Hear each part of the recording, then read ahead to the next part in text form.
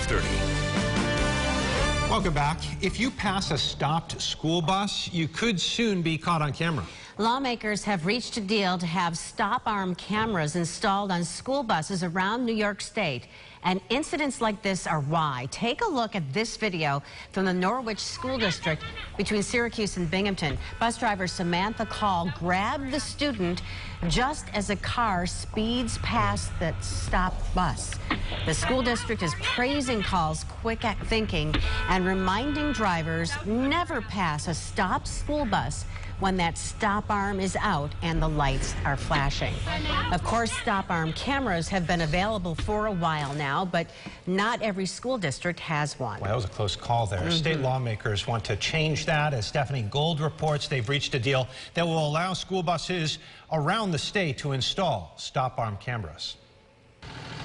As you can imagine, it was very scary for the parent and the child.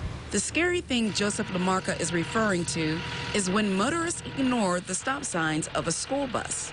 Lamarca is the director of transportation for the Hilton Central School District. They open the doors for the red flash or the children step off the bus, and then a car decides to pass because they don't want to wait. And as the child is crossing, they pass the bus. According to New York State, nearly 50,000 motorists illegally pass school buses every day.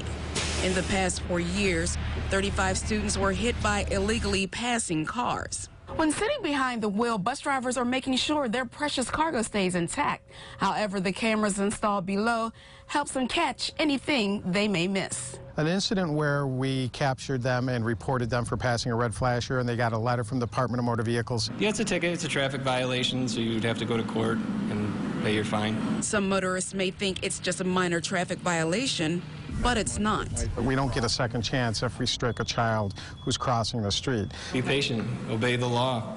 When you see the red flashing lights, stop. It's for the safety of everybody. In the meantime, the stop-arm cameras can help catch people who violate the law. Not all school districts have them. Hilton installed theirs in January. No word yet if other area schools plan to install stop-arm cameras on their buses. Adam?